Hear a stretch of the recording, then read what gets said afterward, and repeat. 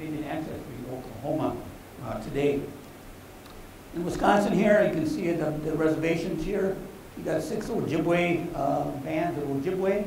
You also have the Menominee, the Oneida, the Stockbridge, and the Ho-Chunk. Many of these were removed. Ho-Chunk were removed from Wisconsin. The Potawatomi were removed from Wisconsin. The Oneida were removed from New York. So were the Stockbridge. They were removed, and they were attempting to move out of this particular area. The Ojibway were, actually, Menominee were going to be removed.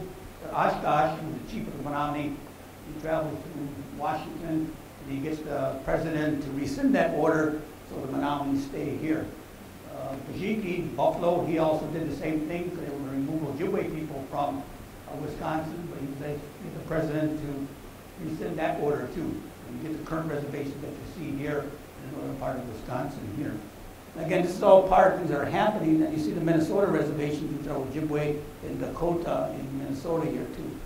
The majority of Ojibway, the tribe that I belong to, are living within speakers, are in Canada. The majority up there. Just a real brief thing when you think about the challenges and teachers to students. So take a look at Ojibway language. But one of the things that is difficult, for translating, there's a lot of words for that translate many times. And so we try to find words that fit these particular, something like what Israel did too. Israel, before they got their national language, they had to find words for it, like jets and all kinds of different things that they never had before in their earlier language. The same process is happening with Ojibway here too. But when you take a look at Ojibway, and we're working on it, trying to find it, there's a growing need among Ojibway people in Minnesota, Wisconsin, and Michigan, as well as in Canada, but all tribes throughout the country are in the process of trying to maintain their languages. It's very difficult. We're losing a lot of the fluent speakers, the first speakers that were born into it there. My parents were born into the language, but my grandparents made a decision that they felt they should learn English because of all the discrimination that was going on, and they thought it would be better for them to learn English, and then people wouldn't be discriminating them as much as they would. And so they thought they would get ahead better. So my uncle, who spoke Ojibway, but my mother, when she was born in 1930, they decided when she got older to stop speaking Ojibway. My mother understood Ojibway, but she wouldn't speak it because of the boarding schools that were there. But again, we take a look at the language itself, immersion. We're trying to immersion is the best, but we have many different programs that are going on throughout the country today here too. If you look at these particular reservations in Minnesota and Wisconsin, a friend of mine, Anton Schroyer, who teaches up at Bemidji State in Minnesota, you took a look at gathering this information here, and you look at the number of fluent speakers. These are fluent speakers left on the reservations. And you can take a look at, Red Lake has the most at 400, Mille Lacs 150. Well, even some of the reservations like Fond du Lac 0, St. Croix 25, Lac Ray 10, Lac du Flambeau 3, Bad River 2, Red Cliff 1, and Bow Lake 1. And so we have a large number, not a large number, but dwindling individuals who are fluent first language speakers in Ojibway. And that's what we're dealing with today too, as part of language of extinction there too. But you take a look at over 300 languages that were spoken in America and Mexico, that has also dwindled today. We're still dealing with that particular loss of languages there too. If you take a look at the Ojibway Moments, part of the Algonquin language group, you see the 3 fires. Many times we call it about the Potawatomi and the Odawa and the Ojibway, which were one band at one time, but they had different functions. We used to call them the 3 fires. And, when they split apart, the English started referring to them to what their functions were. And so that's how you get to the Ojibway, to the Potawatomi Firekeeper, Odawa means trader. So their functions. To this day, they sort of separate them. But they're one language. It's like different languages, different dialects of Spanish, or different dialects of English. To understand it, you got to listen to it a little bit more closely there too. Ho-Chunk, which is in Wisconsin here. Ho-Chunks are also in the process of trying to revitalize their language too. It's a difficult process, but we're working very heavily on it. It's not dialect of Ojibway. Ho-Chunk and Ojibway are like German and English. They're different. They have a real strong, like German, they got a, and Ho-Chunk dudes, they got a real deep, it's a glottal sound in there, and you shift that around and do changes in there too. I tease my wife sometimes and tell her I speak Ho-Chunk. That ain't how they speak Ho-Chunk. That's just teasing though. But it's different from Algonquin. Oneida, as I mentioned before, is part of the Iroquois, the New York area. It's also different from Ojibway, it's not dialectically different.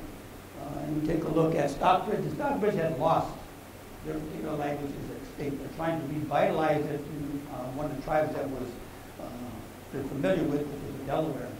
That was the closest dialect that they had, so they're trying to revitalize it that particular way there too. One of the main things that happened to tribal schools that lots of federal and boarding schools, missionary and boarding schools. The whole federal policy has always been to assimilate and to acculturate tribal people. They tried to do it with the adults. It wasn't working. So what they did, the next target population was the children. And so then in 1871, they quit making treaties with the United States government, with the tribes, and then they also make all tribal people wards of the United States government after 1871. So every single Indian person, from the youngest to the oldest, now become a ward of the United States government, which gives the Bureau of Indian Affairs that particular ability to move children around. And so they picked up a lot of children and moved them into boarding schools. We had several generations. And when they came out of these boarding schools, they didn't speak Indian, they just taught English there too. And that was part of the process there too. So we have this vision that we're working on it very strongly, and this is what many people are doing. This is part of the process there too. And I want to, later on, when I get to talking a little bit about music, and Elia is going to be talking, and she's going to go right into the music, and then I'll come back on, and we're going to do a little bit more music. We're going to do a little bit hands-on, experiential learning, but you're not going to sit down, because we don't want you to get what you call the FB. And the FB, my uncle said, is called the flat butt syndrome. And if you sit down too long, your rear end tends to get flat. He said, so y'all got to be considerate of that. And so have people stand up or do something so you can alleviate the FB. So when we do that, all of you are going to jump up, jump down. When you got up, it was flat. When we come back down, the roundness should pop back out. And if it stays flat, then you can blame it on the chancellor and his staff. That they gave you an FB when you came here, and that's what happened. So, but now that's just teasing. But you'll get a chance to move around and dance, and I'll talk a little bit about that too. But this time I'm going to switch it over.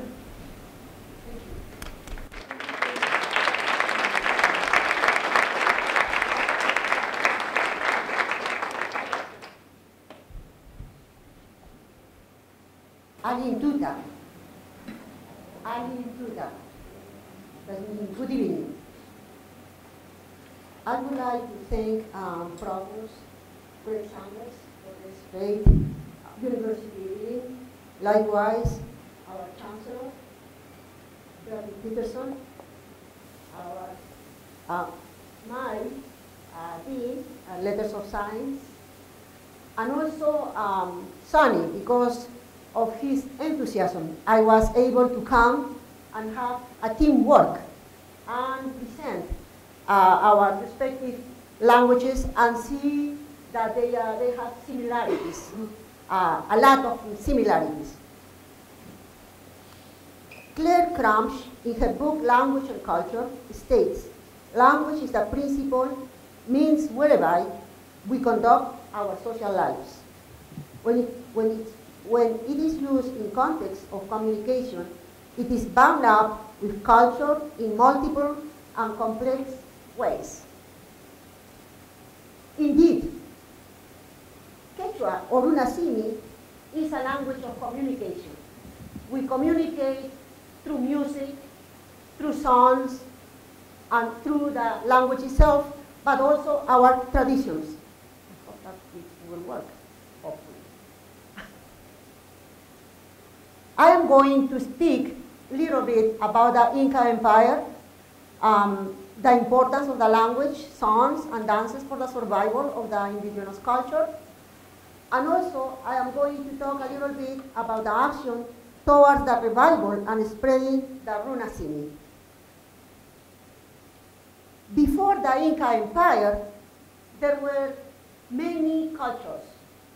These cultures survived, for instance, from 15th century to 22,000 years. And they were Tiahuanaco, Nazca, Paracas, Caral, Chavín, the One-Third, etc. And samples of their culture are still, we can still enjoy their architecture, their sculpture, their ceramics, pottery, and etc.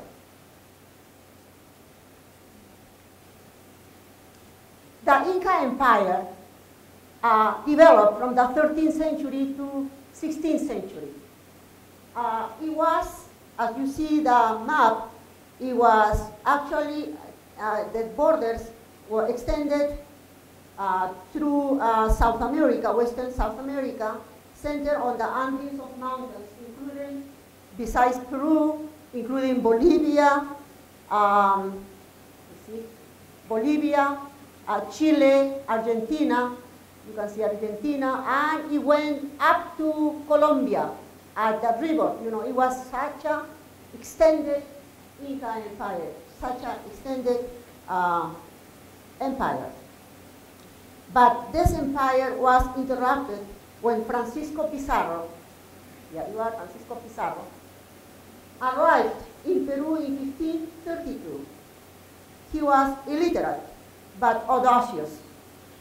And the Spanish invasion relied on the division of the many cultures that we had in Peru, and they were conquered by the Incas. It is very important to talk about the first Peruvian writers. They were mestizos. With their mother, for instance, Inca Garcilaso de la Vega, her mother was a princess, Inca princess, and his father was a captain, Spanish captain. He wrote Comentarios Reales, it means the royal commentaries, in 1609. In this royal commentaries, he wrote about the Inca Empire, about the administration, the economy, the religion, and the way they conquered the other nations. These Comentarios Reales actually use the rhetoric of hamburgers in order that the readers, readers could read the book. And he says, among all different quotes, he says, I am writing because many Spanish chronicles were written by Spanish, and because they didn't know the language, the indigenous language, they misinterpreted many things. So I am going to talk about my culture, about the Inca, on a way because I know the language, because it's my mother tongue.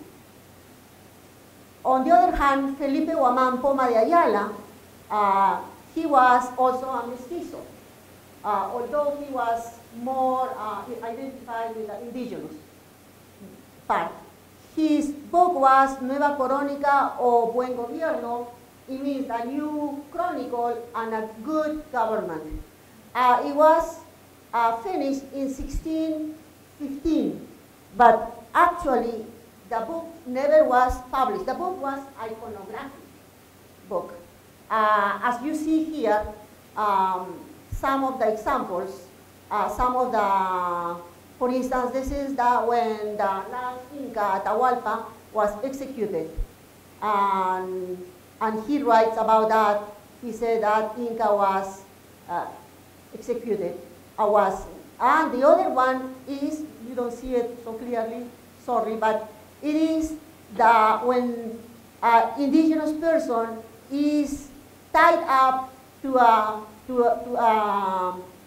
log, standing log, and his neck is very tight because he didn't actually deliver the right number of eggs. There were 2 eggs missing. He said like that in the writing part.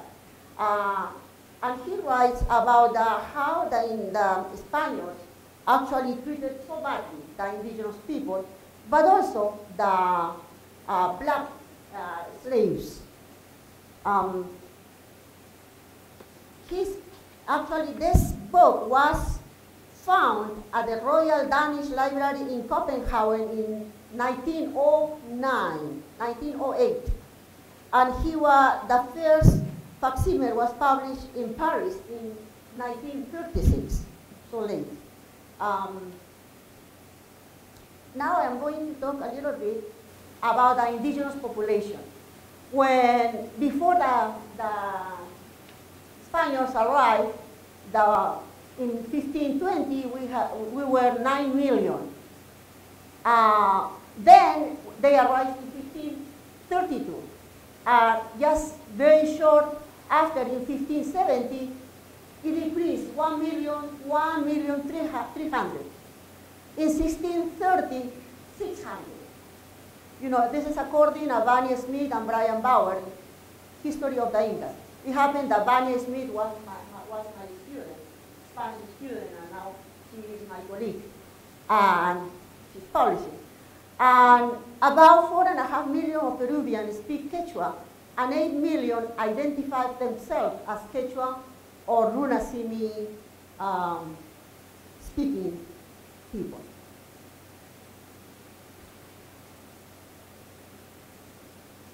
The Runasimi is the most extensive language worldwide. Around 10 million people speak one or more 45 variants of this family language.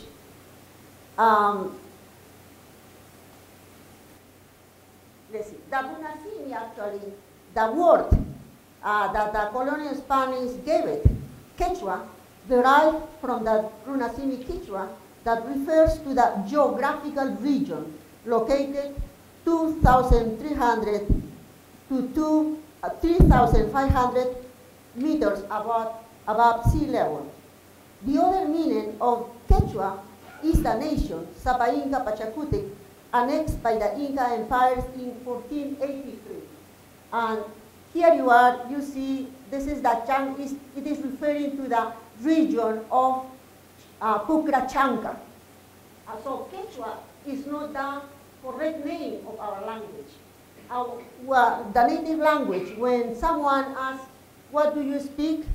Imata rimanki taitai, runasimita rimani. It means, what do you speak? I speak Runasimi. I am going to talk a little bit the linguistic part of the Runasimi. We have so many linguistics in Peruvian linguistics, Cerrón and so forth, Teobaldo, Alato, but one of the linguistics from Germany, Wolf, in his book Pequeño Breviario Quechua, is a brief book of Quechua, or Runasimi. He said the following. He said that Runasimi is a language that actually it is branched out toward the right from a root to which mood, tense, person, and other suffixes are placed. Actually, it goes from right to left and from left to right. This process actually stimulates both right and left cerebral hemisphere, and not only the left brain as with the European. For instance, this example is Asirachiwanki. Asirachiwanki is one word. As Sonny was explaining, in Ojibway, they have a sentence just in one word. we say ra intermittens, she causative, one conjunctions, and he second person you. It means you make me to laugh, or laughing you make me. I am going to talk a little bit about the racism in Peru. Even, I don't know if it's going to work, let's see. But even the president of Peru, well, it was about what the president said when actually the indigenous from the jungle protested because Peru was going to sign the U.S.-Peru Free Trade Agreement, and this is so bad. No puede hacer el gobierno sino actuar con energía para que el orden, que es un principio básico, las sociedades piden siempre a los estados orden, y ya está bueno, pero estas personas no tienen corona. Estas personas no son ciudadanos de primera clase que puedan decir 400.000 nativos a 28 millones de peruanos, tú no tienes derecho de venir por aquí. De ninguna manera. Eso es un error gravísimo, y quien piensa de esa manera quiere llevarnos a la irracionalidad y al retroceso primitivo en el pasado. Estas personas no son ciudadanos de primera clase. How come a president can say that they are not people? And it is very brave, and he is the president. And we are, the indigenous people, are fighting for a right to be consulted if they want to use our lands. But there was actually the current president had passed a law saying we are going to consult, but actually they don't consult. They will say, you know, if we want to see the actually advance, we have to go anyway to mining, logging, and also oil drilling. In order to actually continue with our language, with Runasimi, we need some publications. You can see some publications in Spanish, some of them in Runasimi and Spanish, and some of them just in Spanish. The last one is our book, actually written by my brother and I, and it is 2014, and it is written, and it is referring to collection that we collected. Actually, it was a workshop in Armacanqui. This is the place, our hometown, up on the mountains, you can see. Down there are mining. Anyway, we try to continue with our heritage and the survival of our language, and we are doing through our foundation all kinds of things. Like we created a library in the town for the first time. Later, if you ask me more questions, I can tell you how we created the library. It's very unique. And living the culture to music and dance is very important. As I said before in the opening, music and songs are actually communication. And that helps us to survive. And we are here. We are still here. And thank you very much for coming here. And right now, we are going to have the musicians who are going to illustrate how is the language.